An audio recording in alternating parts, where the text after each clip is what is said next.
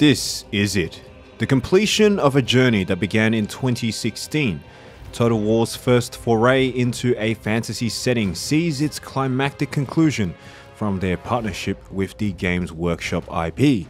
Warhammer 3 is the ultimate finale that delivers as much of the Warhammer fantasy universe as possible, stretching across the entire world map, brimming with a breathtaking selection of races, heroes, and units, seemingly boundless in its content. In this video, we'll explore the third and final installment of the Total War Warhammer series, look upon the improvements made in both campaigns and battles over its prequels, and analyze the holistic state of the game 1 year after its launch, encompassing all DLCs and updates.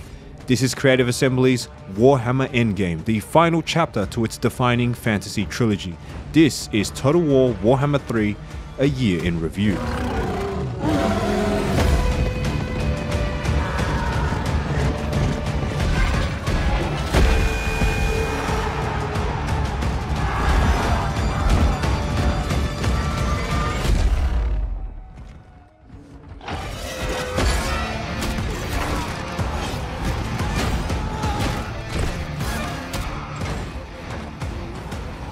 In 2012, Creative Assembly and their parent publisher Sega announced a multi-title licensing deal with Games Workshop, the creators of the Warhammer tabletop fantasy board game, among others.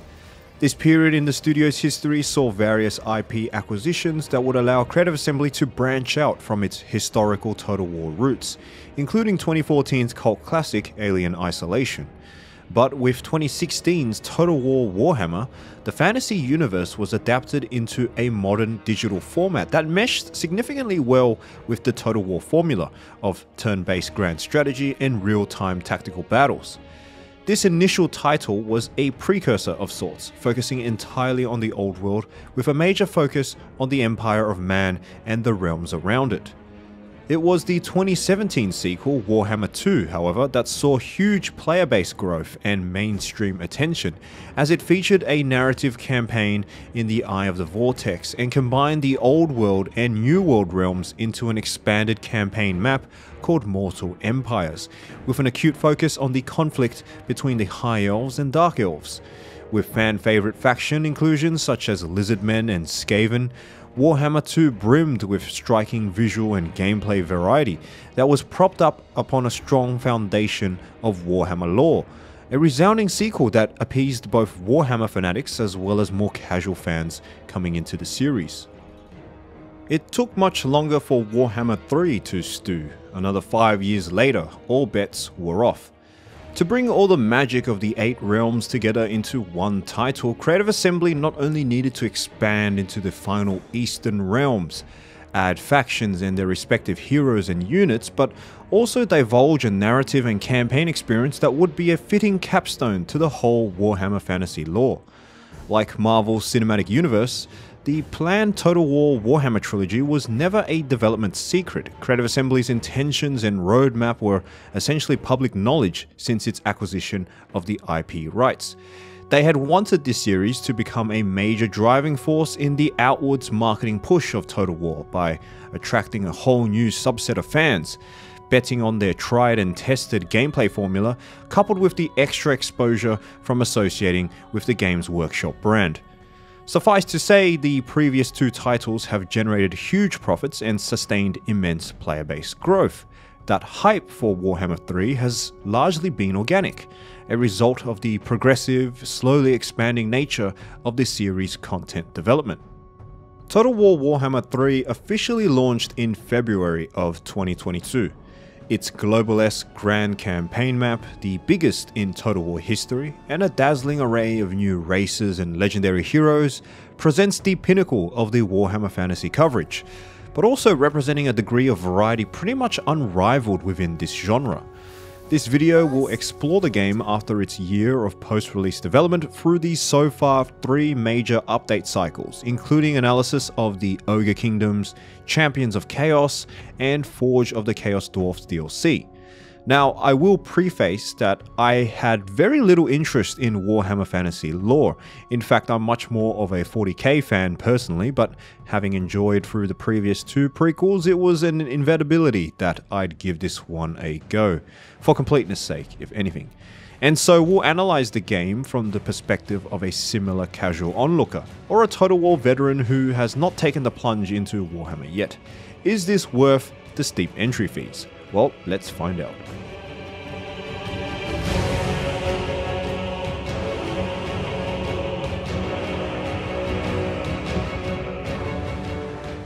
Warhammer 3 combines both the scopes of the previous 2 games and then some.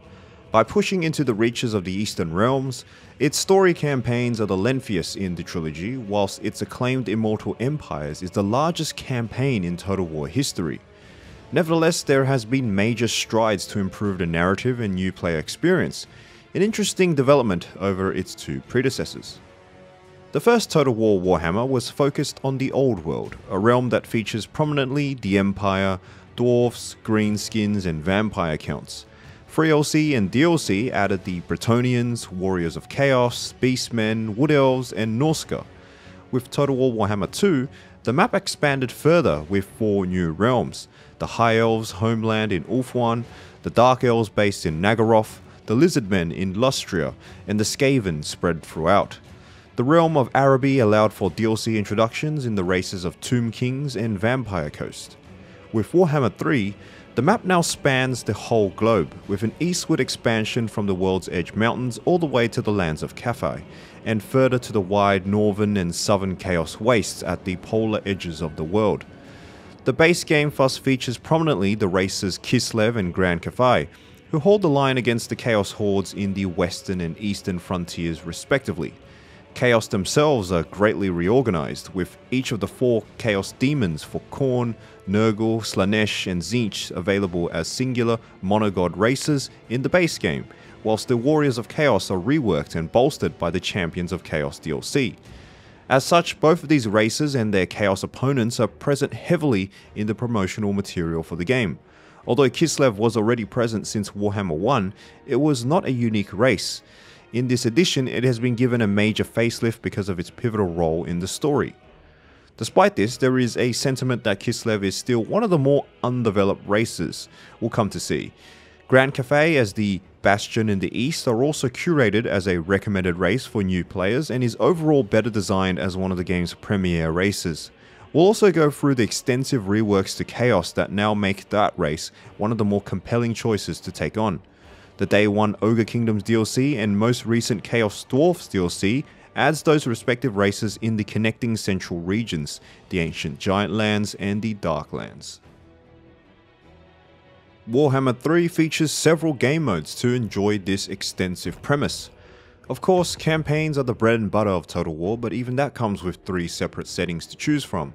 The Lost God is a prologue/tutorial mode to the Realm of Chaos, a condensed narrative campaign that pits the Immortal forces against Chaos forces in a race against each other, whilst the Immortal Empires campaign is the titular game mode that offers the entire Warhammer Fantasy scope in one large map. This was added in a major update post-release. Each of these will be explored deeper throughout the campaign section of the video.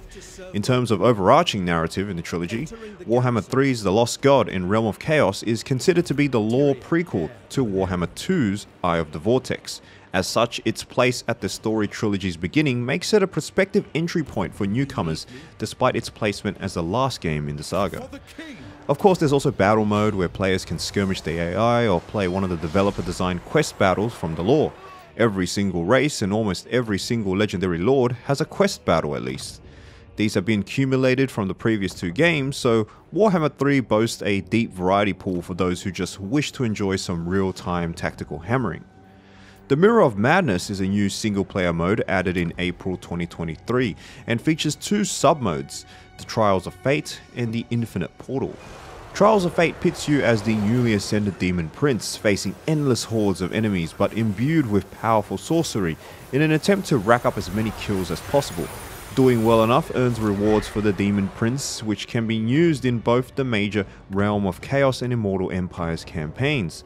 The Infinite Portal is an experimentation playground of sorts, where the battle variables or physics engine can be adjusted to provide some wacky outcomes like anti-gravity, ultra-gigantic mega explosion battles. It's pretty hilarious, although I don't know why this couldn't have been attached to the vanilla battle mode as a separate function.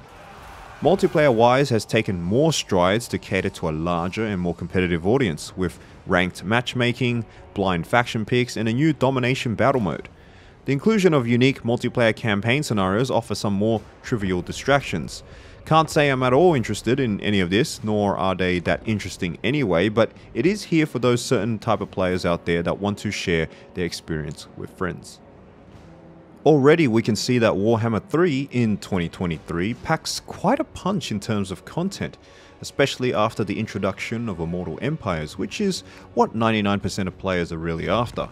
However, to fully enjoy all that content comes with a steep price barrier, and this disclaimer has to be said before we proceed, because in my opinion it is frankly unreasonable for newcomers. Warhammer 3 by itself only comes with the races it introduces, such as Cathay, Kislev and the new Chaos Demons. If you want to play any of the old world races, for instance, you need to also purchase Warhammer 1. Any of the new world races, you need Warhammer 2.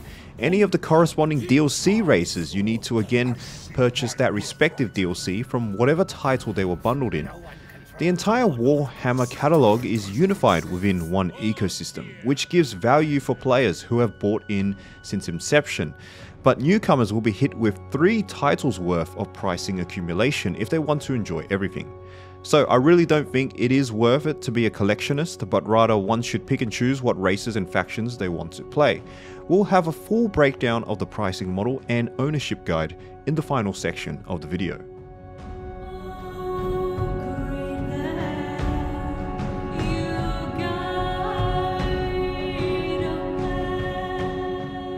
On the surface, Warhammer 3 is hardly a new and improved product. In fact, it scarcely improves anything graphically or visually from its predecessors.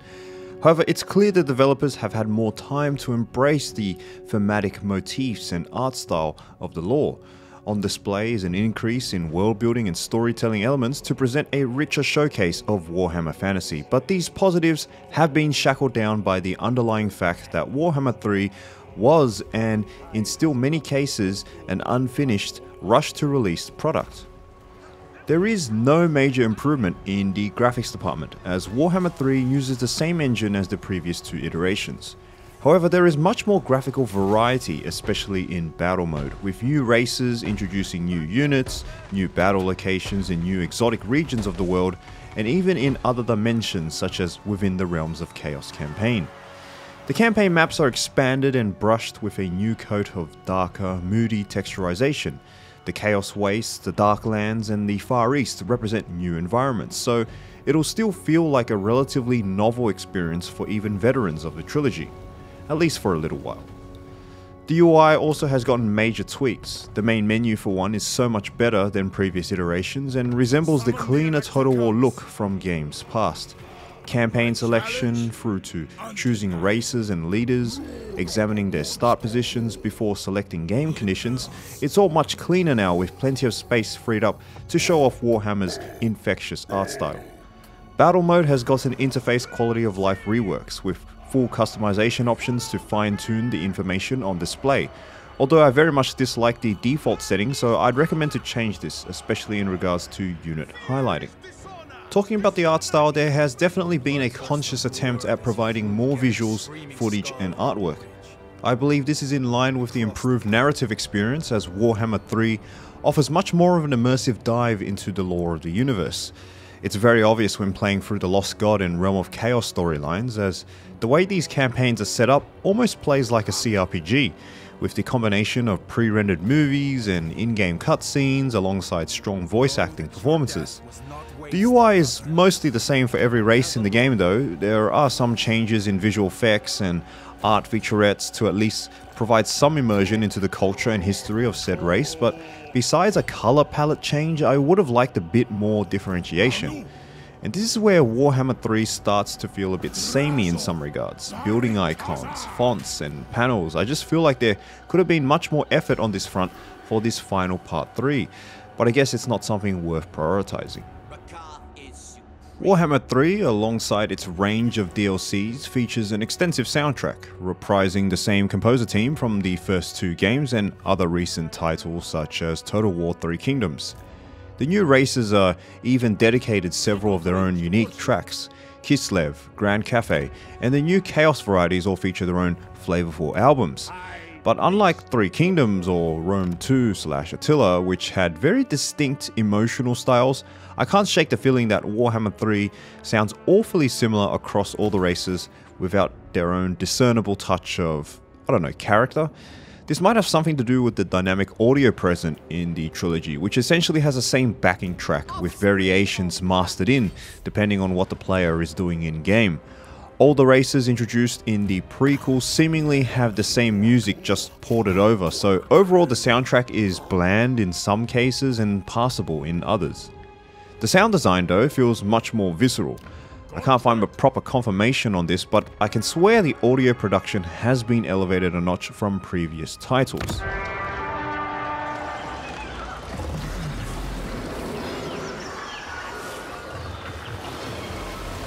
This is quite obvious if you load up a battle and experience the action on the ground.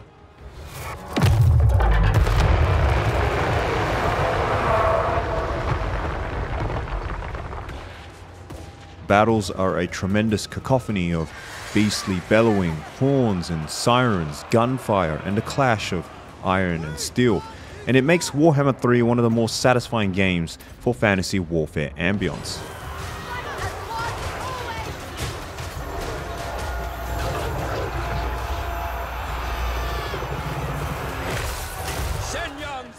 So, my verdict? Turn the music off and instead enjoy the rich soundscape. A massive indictment against this game though, despite its 5 years of development since Warhammer 2, was its terrible state at launch. More than a year later, and some of these problems have either been ignored, let to fester into bigger issues, or simply plastered over. I'm not going to harp too much on this point as it's been regurgitated by other people many times over. But it is of my opinion it shouldn't have been released in 2022 at all, or at least delayed by 6 months. At launch it lingered at mixed to mostly negative reviews on Steam for several months, almost entirely due to performance issues. At least on the communication front, Creative Assembly has improved over the last year. In April 2023 they launched a known issues thread on the Steam support forums, listing all known bugs and any that were fixed, so players can immediately pinpoint something that needs to be reported or waited on to be patched. Roadmaps have promised more optimization improvements, but the going is still rough. Total War Warhammer 3 is a mighty guzzler of graphics and CPU power, and even the strongest of systems will only just surpass 60 frames per second. And with its mighty campaign scope, you can expect Total War's long history of campaign issues even more amplified, with stuttering on the campaign map and lengthy end turn times. Finally, the issue of artificial intelligence. Again, it's probably the result of this expanded map and the inclusion of so many different races and factions that the devs have struggled to implement a competent AI. This seems like an ever-present problem in the Warhammer trilogy that has only gotten worse. Part of me thinks they have tried to code a general campaign AI for certain racial subgroups to save some time. Horde factions such as Beastmen, Skaven and Greenskins are particularly suicidal, whilst mighty old world conglomerates of Bretonnia, the Empire, Kislev and Dwarves are almost always overrun by the mid-game, failing to put up a concerted effort to defend themselves, although there's probably some balancing issues at work here as well. Battles are the same old AI, I guess. I don't think the battle AI has seen a tangible improvement since Total War Attila, to be honest. But in Sieges, it is perhaps even more woeful thanks to the new opinionated Siege reworks. Different players will have different perspectives on this topic, but again, it's already covered enough across the content creator space. Warhammer 3's grandiose scale and scope has obviously caused problems with balancing and optimizing the game, no doubt given lesser prioritization against the pursuit of a richer overall presentation. Whether by publisher demands, player base hype, or their own naivety, Creative Assembly have shipped the game out far too early for their own good, so that more than a year after release, they're still playing catch up to all the various issues anchoring down the game's reputation. As a result, anyone buying into this project must expect an unfinished article and many more years of optimization work.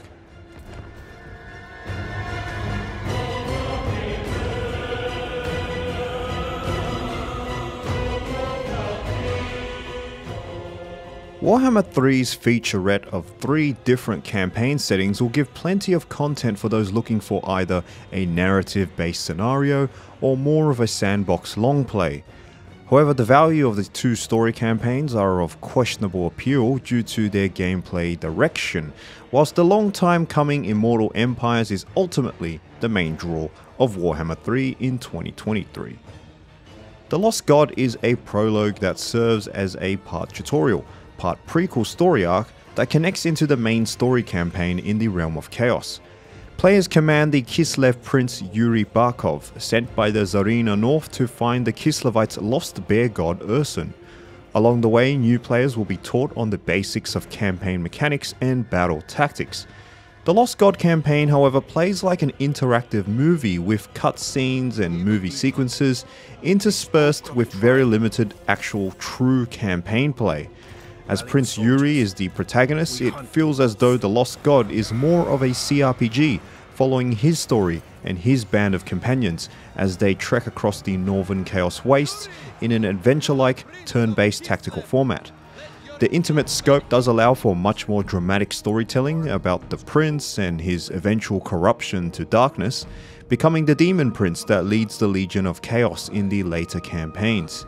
A solid 1 or 2 hours to marinate in the narrative juices, and recommended viewing for anyone interested in the lore. The Realm of Chaos is a much beefier campaign that follows up geopolitically from where The Lost God finishes. With Ursun dying in his chaos-induced prison, it is up to the races of the mortal plane to take the fight into Chaos lands and free the Godbear.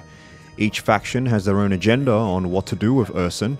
As a result, I recommend playing as Kislev for continuity's sake from the Lost God campaign, but all of the new races can be played as the map centers in the Northern Old World. This campaign, however, is a terrible bore with poor pacing design. You have to wait until Ursun periodically roars, which opens up chaos portals that grant access to the realms of the 4 chaos gods. The player must then race against other factions to traverse each realm and defeat each of the Chaos God's protectors to collect 4 souls, for an opportunity to have one final showdown against Be'lakor, the Demon Prince, ensnaring Ursun, all while Chaos incursions pour into the mortal plane the other way. Each realm has their own twists and challenges. The Nurgle realm is full of plague and poison, forcing players to methodically wade through the attrition. The Khorne realm requires a certain amount of bloodshed before allowing passage. The Tzeentch realm is a maze of sigils and gateways, whilst the realm of Slaanesh requires players to traverse down the levels all while trying to resist temptations. The problem is, the gameplay loop doesn't feel like Total War at all. It again feels like a CRPG where you try to assemble a perfect stack of units and await perfect conditions in a race against time. Because only the faction leader's army can enter the Chaos portals, and because there are a limited number of turns until the portals close, and because you can only attempt one portal every time Ursun roars, the entire playthrough can be tens of hours of grindy, boring waiting around, simply clicking the end turn button. If another faction takes a soul before you can, you end up wasting about 20 to 30 turns waiting for the next attempt. In fact, by the late game, you start hoping for the portals to open near your lord, so you can enter as quickly as possible. There's no incentive to expand or conquer, except to sustain an economy of the best 20 units in your faction leader's full stack. It's overall a very bad example of pacing that struggles to encapsulate the Warhammer trilogy's strengths, and is only carried by the strength of its narrative. Realm of Chaos again features a lot of movie sequences that detail the lore of the Chaos Gods, the role of the god bear Ursun, and his significance to the mortal races, which is one of the reasons why I encourage a Kislev playthrough. Despite the gameplay shortcomings, I still feel it's worth at least a speed through on easy mode because it continues the overall narrative arc. Narratively speaking, the Lost God into the Realm of Chaos is the episodic beginning of the Warhammer trilogy story, which is then followed by Warhammer 2's Eye of the Vortex and ends with the Mortal/Immortal Empires sandbox campaign. And so I enjoyed the narrative arc for what it was. I enjoyed the final climactic battle with Be'lakor and all the lore tidbits and storytelling media on display. I did, however, not enjoy the gameplay loop whatsoever. What a shame, but it proves the writing department over at Creative Assembly are competent and praiseworthy.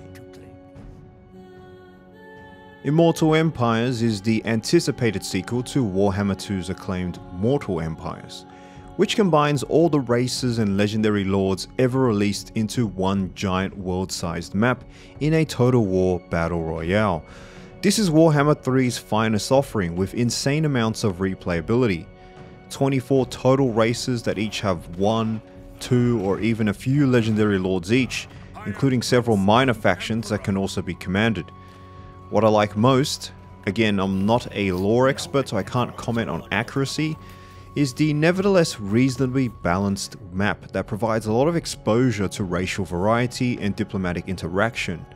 For instance, the Bretonnians have 2 lords that start in the traditional Old World Bretonnian lands, but another that starts in the Lustrian New World and another in Araby. Anywhere you start, you will have a variety of initial rivals and potential allies. For instance, if in the Old World you'll border some greenskins and vampires, dwarves and wood elves in the nearby ranges, and the Empire across those mountains. Similar with the dwarves, who have some key starting positions in the Old World alongside a few exotic other locations. The developers have ensured that regions of the campaign map are not singularly homogeneous to encourage replayability. In essence, every single lord will have different initial challenges. The continent of Ulthuan is seen as a stronghold for the High Elves, but playing as any lord starting here still brings you into conflict with Dark Elves, Vampire Coast raids, and Greenskins, with the forces of Chaos making incursions in the north. The new regions of the Far East are a chaotic powder keg of lords with the Lizardmen, Dark Elves, Chaos Dwarves, Skaven, Vampire Counts, and Chaos Warriors all represented in the traditional lands of Grand Cathay, making the latter a compelling choice for a playthrough. Perhaps the only real one-dimensional faction is ironically Kislev, where both of its starting lords begin in the same region and so experience similar challenges. Boris Ursus is a hidden third leader that can be unlocked through completing a Kislevite mission tree in the Realm of Chaos campaign. He starts off a bit further north, closer to Norscan and Chaos factions, but otherwise still in the general vicinity. With minor factions, the total number present in Warhammer 3's Immortal Empires is an insane 280 factions, but many will be steadily culled as the turns wear on, and will reach about 100 factions upon the mid-game. Because of its size, the Immortal Empire's map features sea lanes to assist long-distance movement. Any faction can utilize sea lanes to transport armies to far-off places in the world, taking 2 turns to traverse, whilst skilled navigator races such as Norskins, Elves and Vampire Coasts only take 1 turn. One of the major campaign features introduced in Immortal Empires is the endgame.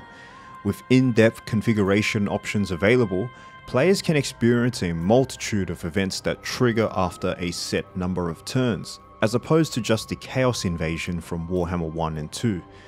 A warning will be issued in a customizable amount of turns, before triggering a random event chain that pits one of the evil antagonist factions as an apocalyptic harbinger of doom. Whatever the chosen race, they will immediately become hostile, begin expanding aggressively, and receive several free armies to do so. The player will then have to conquer their capital province to secure ultimate victory. The great thing about this is it essentially provides a flexible degree of replayability, as each scenario can spawn in different parts of the world map, with different races involved and different event chains. The Vermintide endgame spawns a large number of Skaven undercities across the world map, allowing the Skaven plague to erupt from random corners of the globe, whilst the Vampiric Ascension event respawns all Vampire Count factions as hostile and gives them several gold veteran full stacks of elite units. For Masochists, there's also Ultimate Crisis mode that triggers all endgame scenarios in the same campaign. In terms of gameplay, Warhammer 3 is functionally the same game as Warhammer 2 and even Warhammer 1 before it, with minor incremental improvements. One such improvement is in diplomacy. Deals can be balanced instead of micromanaging precise offers and demands. Allied intentions are shown directly on the campaign map to indicate their movements. A new allegiance system introduces a new resource that can be accrued passively or by completing missions for allies. Allegiance can then be used to issue war coordination targets, request entire armies on loan, or more interestingly, with the new outpost system. Allied nations can now construct outposts in each other's settlements, providing a foreign garrison whilst allowing recruitment of expeditionary troops for the other party. This allows factions to field units from other races by using allegiance, allowing players to create cross-faction synergistic army lineups and overall forging compelling reasons to ally rather than subjugate. Now, this could have been received brilliantly, but unfortunately is anchored down due to fundamental problems with the AI, but the outpost concept is one that can be brought into future Total War titles. I'm actually quite disappointed in what hasn't been changed, because the gameplay loop does continue to be extremely stale after maybe the first 50 turns. I hardly ever maintain motivation to fully complete campaigns. Every faction follows a generalized formula in the grand strategy empire building process. I would say only the Skaven playstyle is radically unique here. Even the supposed premier factions feel incomplete. There's hardly any regiments of renown, for instance, and only 2 legendary lords apiece from the outset. The main element of diversity boils down to unique mechanics each race receives. The 2 Kislev factions tussle against each other for supporters. Whichever reaches the maximum limit confederates the other.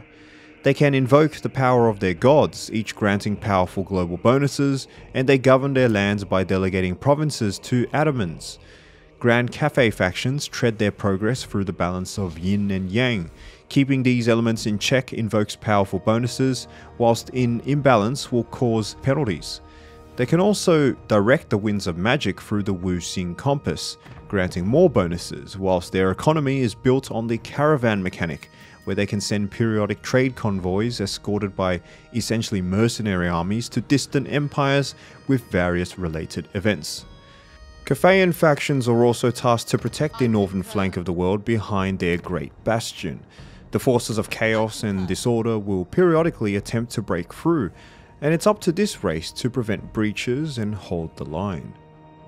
Although there's no narrative to speak of in Immortal Empires, there's still plenty of opportunity to get immersed in the lore, through notable locations on the world map, and more randomized events to add flavor across campaigns, but many of these have been simply iterated on from previous games.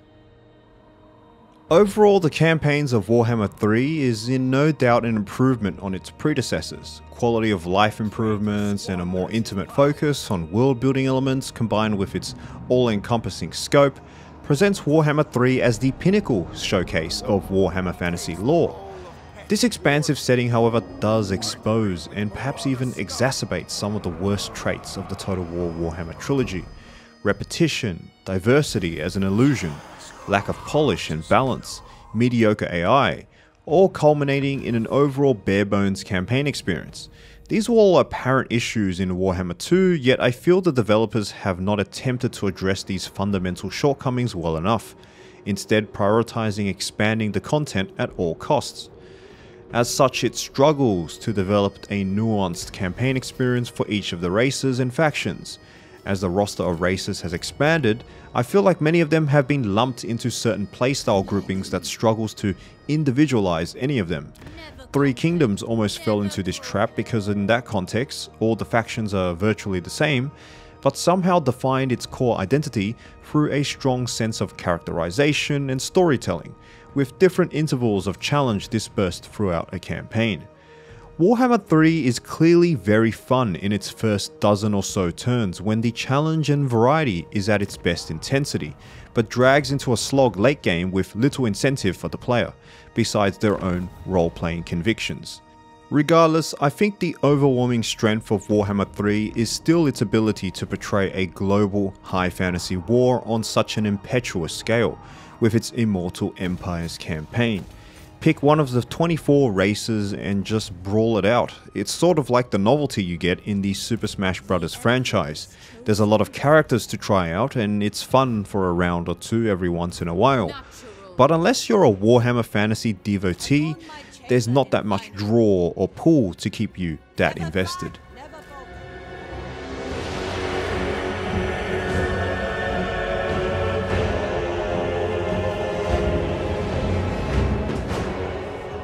Warhammer 3's most engrossing experience is in battle mode. With its audiovisual qualities and animation overhauls, the chaotic mumble-jumble is at its peak. At the cost of any sense of realism or formation play, Warhammer 3 battles have embraced the three virtues of being bloody, messy, and downright fun. This mindless sensation is, I think, a purposeful direction Creative Assembly has taken. Instead of requiring complicated tactics or micromanagement, players can simply clash their armies together in a giant mess and watch the brawl on the ground. It's definitely the casualization of the Warhammer trilogy that makes it approachable for many newcomers. So veterans of Total War will be left a bit wanting the depth and nuance of historical titles. There are new quality of life features, such as in battle reinforcement, where the player can decide which direction reinforcements arrive at the cost of increased time to deploy.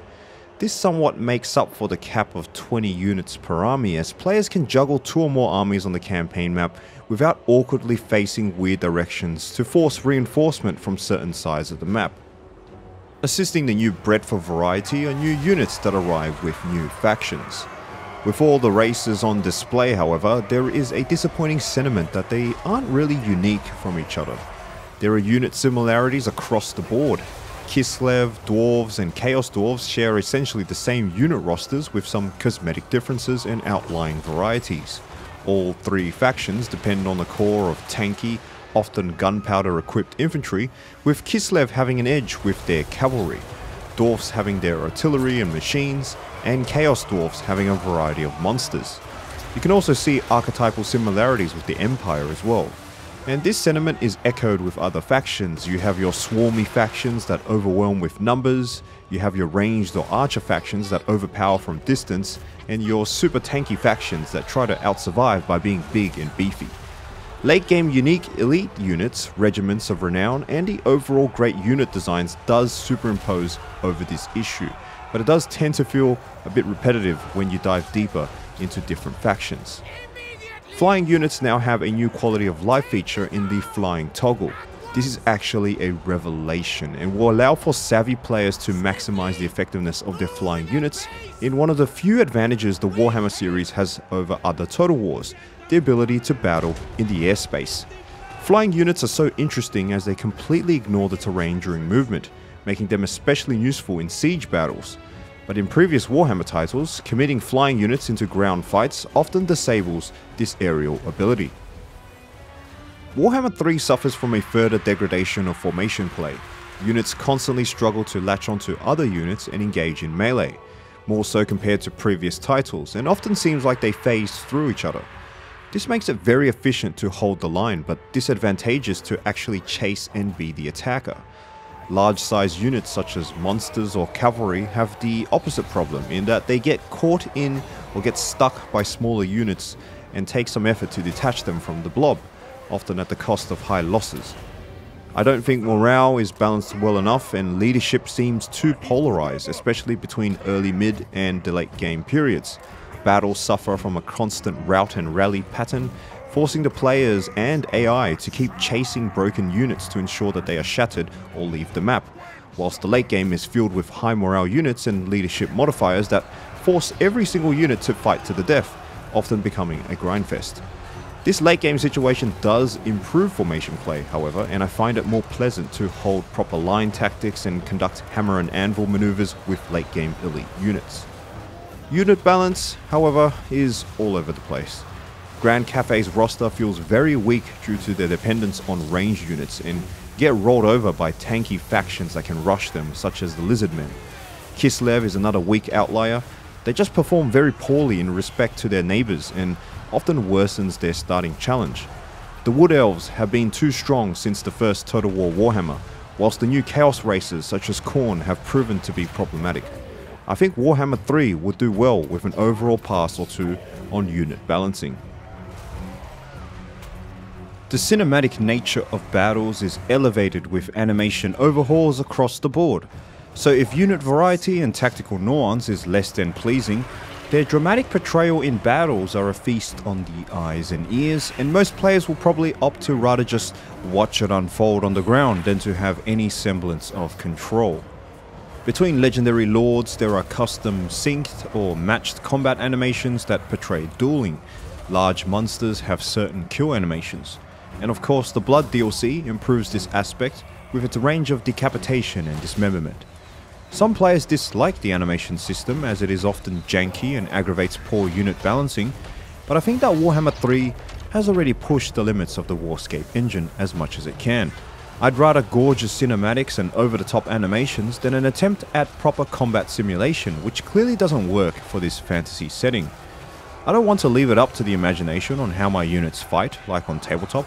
I'd rather see it come to life. As a result, it's recommended to view the Warhammer trilogy as a sort of escapism from traditional Total War, and also a larger-than-life visual portrayal of Warhammer Fantasy tabletop, however unrealistic, unfaithful, or unbalanced it really is. Sieges have also been reworked extensively in Warhammer 3, taking on the dynamism of quest battles from the story campaigns. Maps have been rebuilt to take into account new localities or redesigned cities, such as the Great Bastion protecting the borders of northern Cathay. The supply system encourages the capture and holding of points to generate a new resource. This can then be exchanged to build towers or barriers for the defender, providing a cutting-edge advantage that wasn't present in previous Total War titles. Attackers still have an incentive to capture these points as it makes their assault easier.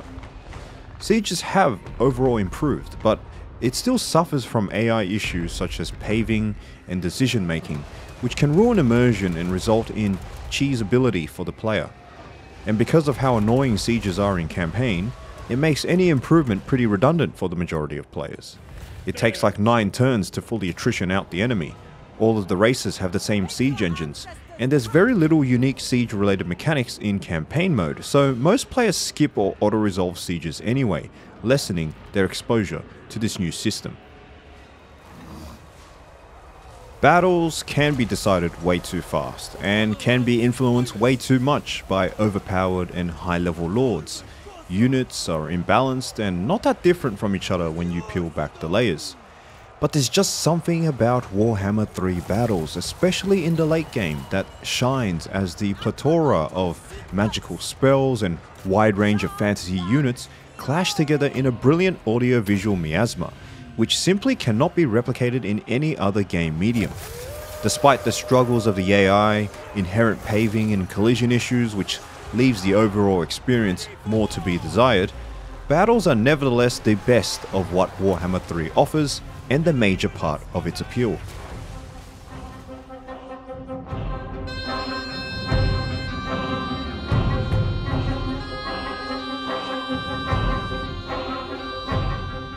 As we know, Total War Warhammer 3 released in a dire state of affairs. A relatively quiet and unproductive first few months post-launch did nothing to abate the negative reviews and clamour for increased communication. The period ending in 2022 and going into 2023 has proven to be much better for this third Warhammer game, especially with the introduction of some critical updates, the accompanying content DLCs, and some major feature additions and reworks. As of the writing of this video, Warhammer 3 has currently undergone 3 major patch cycles, with Update 4.0 scheduled for release sometime soon this year. Much of the first cycle focused on adding much needed regiments of renown to the 7 new factions: Kislev, Grand Cathay, Ogre Kingdoms, and the 4 Chaos God races, which means that, although these factions were the new shiny toys launched since day 1, we had to wait for the developers to actually implement some unique regiments for them. Given that many of these factions still only have 4, a low number compared to other races, I really don't get what the hell they were doing releasing these races and frankly this entire game in such a bare bones state. With Update 2.0 in August 2022 came the Immortal Empires campaign release with the Champions of Chaos and Blood for the Blood God DLCs. And to be completely frank, Warhammer 3 should have been delayed until these were ready. It meant that players who opted in early had to wait 6 months for the minimum expected Total War experience, as Immortal Empires is really the best mode worth playing and what many Total War veterans and newcomers base the majority of their opinions around. To say otherwise is to encourage incomplete titles to release for full price, whilst the fanbase is forced to wade through what was essentially an extended beta. I know it also happened with Mortal Empires and Warhammer 2, but fans should have really pressured the developers harder to nip that practice then and there. What's funny is that technically Immortal Empires launched in beta and only came out of beta with Update 2.4 in February of 2023, so like another 6 months was spent beta testing this new mode anyway. One change that they did implement thanks to intense public pressure was that players did not have to own the previous 2 titles in order to play Immortal Empires. They still can't automatically play all the races from those 2 games, but at least they can still launch the mode and enjoy some of the new races. Imagine paying for all 3 games and still beta testing. Well, that was the situation before February of this year. Update 3.0 launched in April of 2023 and supported the Forge of the Chaos Dwarfs DLC with free content in the Mirror of Madness. We are currently in this update cycle and the developers have outlined their general plans for the rest of the year and beyond. The most notable change was the rework of the Warriors of Chaos race in the 2.0 update cycle. There is now a greater emphasis towards the 4 Chaos Gods in Khorne, Nurgle, Slaanesh and Tzeentch. All Chaos factions can gain or lose authority with each of these gods, or prefer an undivided axis to supplement a generalist approach. Prince Sigvald, for instance, is a dedicated servant of Slaanesh, so is naturally more inclined to their patron, but is neutral or negatively stands with the others. Be'lakor, Kolek Suneater, and Archaon the Everchosen start undivided with equal appreciation of all Chaos gods. Chaos units are then differentiated into the standard undivided variant, and variants for all 4 Chaos gods. Khorne units, for instance, all have Frenzy, whilst Nurgle units all have innate poison attacks. This allows players to specialize in certain strategies or mix and match the best from all 4 gods. The Warriors of Chaos now feature warband recruitment. They can instantly recruit from a limited pool of units depending on where armies are on the world map. Buildings and terrain features will dictate recruitable units. For instance, Chaos Trolls are more likely to be found in mountainous terrain. This is very similar to the area of recruitment mechanic that was introduced in Rome 2, allowing for dynamic army rosters and encouraging player adaptability. These units can then be upgraded through the warband upgrade tree upon reaching experience requirements, allowing for a more organic progression of unit capability. Finally, all factions in this race can gather souls through battle, which can then be exchanged for gifts of chaos and attracting divine attention through the Eye of the Gods, or in other minor mechanics such as character paths of glory. These are overall superb changes that make the Warriors of Chaos some of the more fun and dynamic factions to play today in Warhammer 3. The monogod factions that were introduced in the base game don't feature alongside this rework, and so retain most of their vanilla mechanics. I'm not sure where I stand on this, as I would quite like all the Chaos factions to play with this new rework. There's also a variety of free DLC available to opt in by opening a CA account and linking your Steam or Epic Games account. In previous titles, one had to proceed through the Total War dashboard. This system was formerly called Total War Access, but now the process is much more streamlined, as simply linking one time will hopefully just auto-redeem anything free the devs release in the future.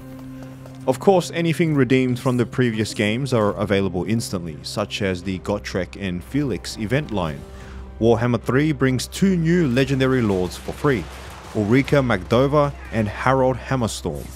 Ulrika is an immortal vampire that can be attached to armies and provide a stealthy, assassin-like hero with decent ranged and melee combat ability.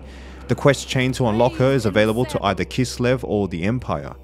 Harald Hammerstorm is an avatar of Chaos with exceptional melee ability, making him a ferocious inclusion in the Chaos arsenal. Harald's unlock quest chain is available to the Warriors of Chaos race. The Ogre Kingdom's Race Pack was a Day 1 DLC released concurrently alongside Warhammer 3's launch. It introduces two factions for the race of Ogre Kingdoms, brutish humanoids that inhabit the mountains between the Darklands and Grand Cathay. Greasus Goldtooth leads his namesake tribe in the midst of these lands, contending against other rival Ogre Kingdoms, Greenskin and Dwarven holds, with Skaven, Vampire Counts, Chaos Dwarves and Grand Cathay on the peripheries.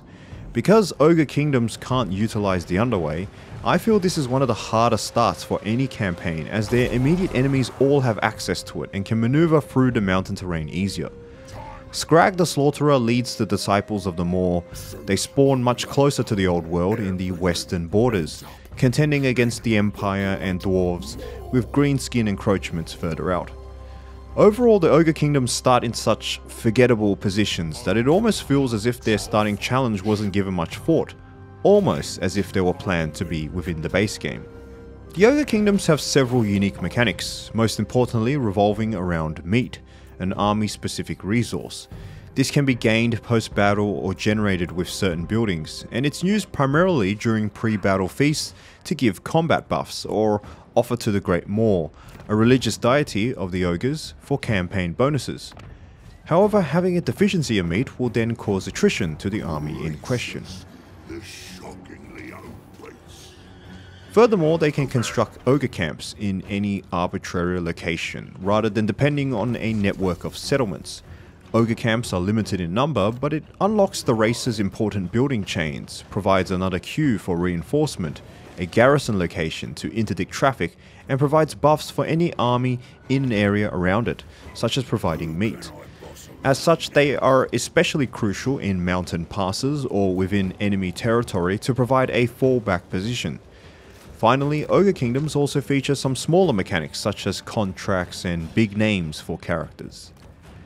Ogre Kingdoms are quite cumbersome to play, no pun intended, and if it wasn't for their satisfying performance in battle, clobbering and clattering with their high unit mass and destructive momentum, they would be the weakest race in the game. Their dependence on meat means that they must keep attacking or awkwardly move around their campsites, but at the same time they lack unit variety and late game sustainability. Some of their campaign mechanics can be interesting, but their starting positions are so poorly thought out that it's a real chore to play either faction. A massive DLC letdown that is only partially salvaged by their somewhat fun battle experience. With Warhammer 3's expansion to the east, the Ogre Kingdoms naturally had to have been included. Creative Assembly, however, decided to implement them as a Day 1 paid DLC in a very uninspired way. The Champions of Chaos DLC launched in August of 2022, alongside the massive Immortal Empires and Chaos Rework update.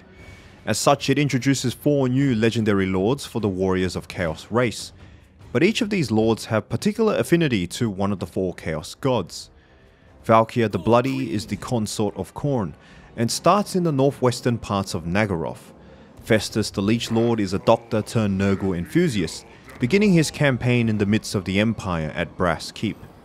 Azazel leads Slaanesha's legions in the northern approaches to Kislev, whilst the twinned monstrosity Village formulate Tzeentch's plans to dominate northeastern Cathay.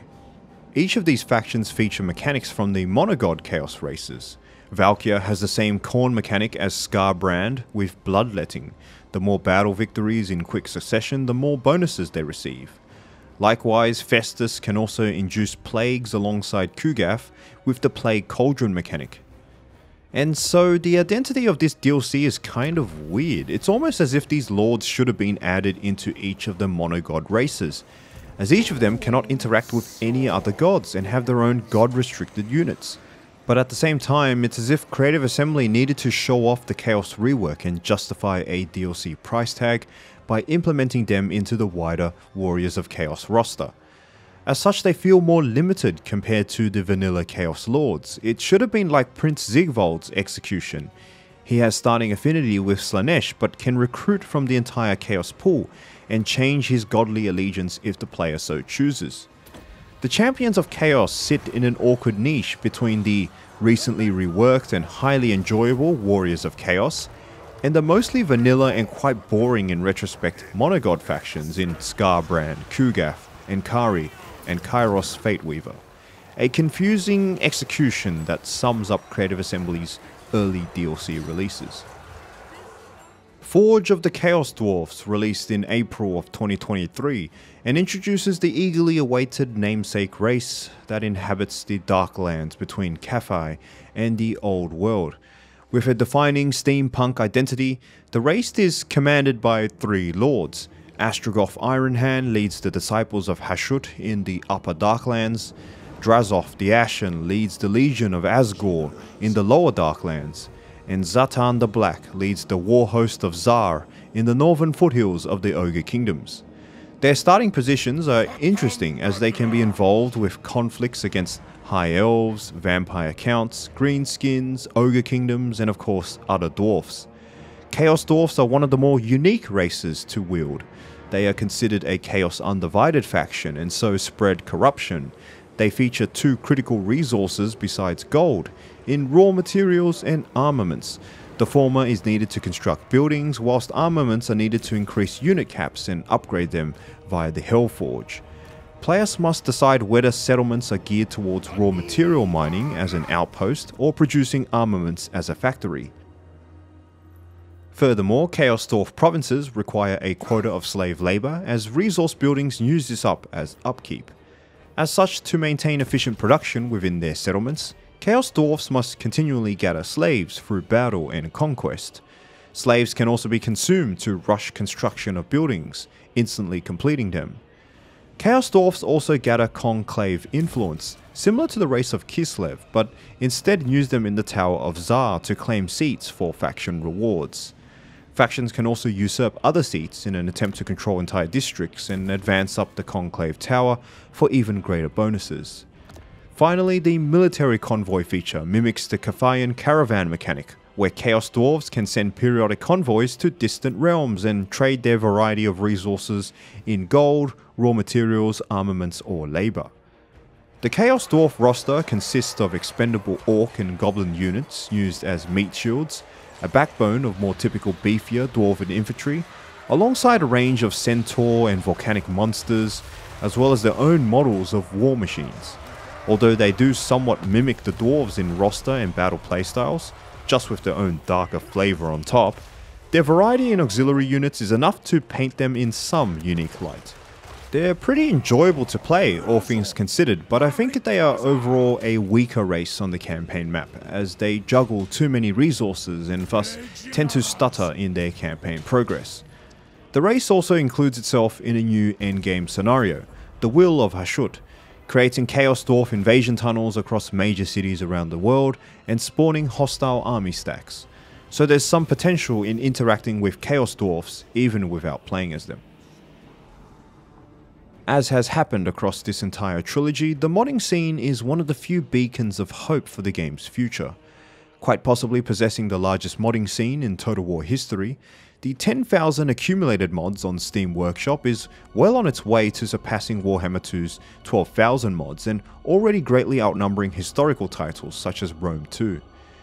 There's just something so professional, so passionate and so consistent about the Warhammer modding community, I can't quite pinpoint on why that is. Perhaps the fans that truly enjoy the game are so rabid about Warhammer Fantasy that they are also willing to pour hours outside the game into enhancing it. Perhaps there are some that feel for the price that they paid, they're trying to compensate to make the game better.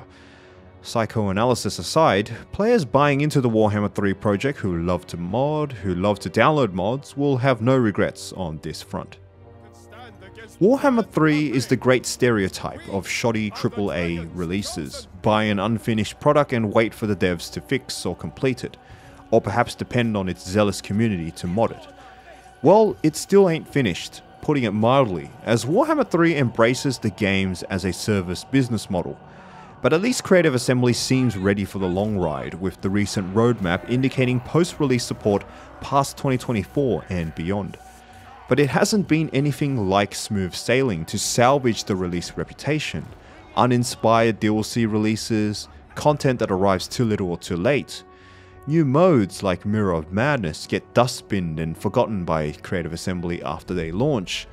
Most of the focus is on Immortal Empires, rightly so. But when that starts to feel repetitive, there's not much else that's fun to fall back on, despite the seemingly constant stream of new content offered.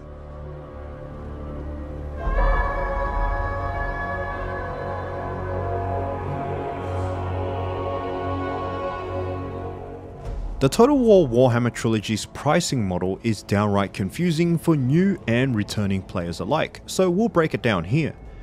The recent ownership revisions mean that players owning Warhammer 3 will have access to all of its modes, including Immortal Empires, but only its base roster of races: Kislev, Grand Cathay, Demons of Chaos, Be'lakor's Shadow Legion for the Warriors of Chaos, and the 4 Chaos God mono races in Khorne, Nurgle, Slaanesh, and Tzeentch.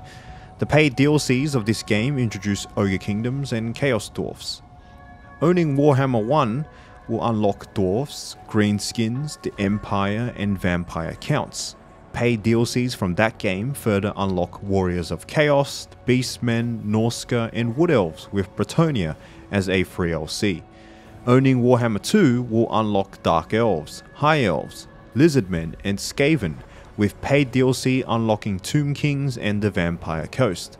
But there's also several more DLCs that add only legendary lords for the aforementioned races. Warhammer 3's Champions of Chaos is one such example, but the rest of the DLC library is truly extensive across the 3 titles. Suffice to say, this is an extremely expensive game, or series of games, to invest in, with all 3 games and all DLCs pushing past $400 total. The playing experience and ultimately any judgment of Warhammer 3 is thus linked to what one can afford or what one has already purchased, not just in this 3rd game but the previous 2. Nonetheless, Warhammer 3's base game is the same $60 price tag as the previous 2, with very limited sales since launch. With that in mind, we move on to our ratings. Warhammer 3 in 2023 is brimming with content. Its titular Immortal Empires is the final culmination of the trilogy's races and lords into an expansive global map. But there's plenty of other smaller bite-sized chunks of content. It also sees a vast improvement in storytelling and lore-building elements that help to immersively portray the fantasy universe. However, new races in Kislev, Grand Cathay, and the revised Chaos Forces all have slightly irritating elements to their execution despite being the game's premier races. 8 out of 10. Highlights in the UI improvements and soundscaping is let down by lethargic engine performance and continual AI issues that have plagued this series since the first Total War Warhammer. Perhaps Warhammer 3 will never truly wrestle away from the trilogy's bug-ridden and unoptimized reputation. We will just have to wait and see. But in some regards, the engine, unsurprisingly, can't keep up with the soaring ambition and scope of this game. 5 out of 10. The story campaigns don't really feel like Total War, but they depict the narrative well enough and kept my attention at least. The piece de resistance, Immortal Empires mode, has to be commended for its grandiose scale and ambition for being the largest map in Total War history and providing a playground for the game's 24 races. There's some interesting improvements from its predecessors, but for the most part the campaign experience in Warhammer 3 is a decent continuation, if at times a little repetitive. 7 out of 10. Battles feature their fair share of awe and wow factor, crisp animations, an assortment of new maps, units and effects, as well as a rework of sieges. All of this culminates in the most appealing fantasy battle engine on the market that is probably more valuable for its cinematic rather than tactical qualities. There's still something so satisfying about mindless and disorganized clobbering in a fantasy setting that has drawn players back for round 3. 9 out of 10. Real condolences to those who have suffered through the first 6 months of launch. Since then, Warhammer 3 has improved leaps and bounds, but the game is nowhere near ready to be labelled as finished, and we can expect further development as Creative Assembly milks this cash cow. They're gonna have to improve their paid DLCs though, but does it really matter if people keep buying them anyway? 4 out of 10. Warhammer 3 is nowhere near one of Total War's greats, yet, because nor is it a finished product. With a final score of 6.5 out of 10, the overall product today is decent, but considering the price of entry, you have to treat this as an investment or a comeback again in the future and reassess. Just an uninspired DLC with very little content. Ogre Kingdoms should have been given a better treatment as one of the anticipated new factions arriving in this edition. At least for its price, it is quite inexpensive. Thanks to their utilization of the Warriors of Chaos rework, this is a solid DLC that delivers decent variety for one of the more fun races to play. There's just a feeling that they should have been implemented like the other Warriors of Chaos Lords or given specialty treatment as part of the Monogod races. Upon this launching, Creative Assembly decreed that anyone that has owned Blood for the Blood God from either of the previous 2 games won't need to purchase this. So why does this cost more than the other 2? To punish single copy owners of just Warhammer 3 of course, a pitiful scam. Undoubtedly Warhammer 3's best DLC so far, the steady improvement has shown that maybe Creative Assembly can slowly salvage paid content for the future. The real kicker is the price. At $24.99 US, it rivals full-blown expansion pack prices from other titles, and so deserves a serious think from potential purchasers. For players that have sunken too much cost to even call it a fallacy anymore, the extra $60 is probably just a small extra price tag for what it offers, as the content all carries over. Warhammer Fantasy fans looking for the definitive adaptation of the tabletop should be hesitant to go diving head first, unless they have money to spare. Newcomers interested in exploring this universe should definitely wait for a sale considering the potential total cost, whilst I see little value to recommend for players uninterested in Warhammer Fantasy, including Total War veterans that are used to more nuanced historical settings. It just doesn't offer enough fundamentally as a unique Total War game. Total War Warhammer 3 has the potential to be Creative Assembly's magnum opus. Like Warhammer 2, it may take many more years before all of its development and content releases mature into a worthwhile product that will cement its legacy as a definitive fantasy Total War. Its potential is indeed palpable and very much attainable. But after 7 years of Warhammer, fans and veterans, and perhaps even Creative Assembly themselves, will be excited to close out this chapter and move on to newer pastures. This was Total War Warhammer 3, a year in review. This channel is dedicated to discussing gaming content in a deeper and more analytical manner. If you enjoyed this content, consider subscribing and maybe supporting us further on Patreon for as little as $1 a month.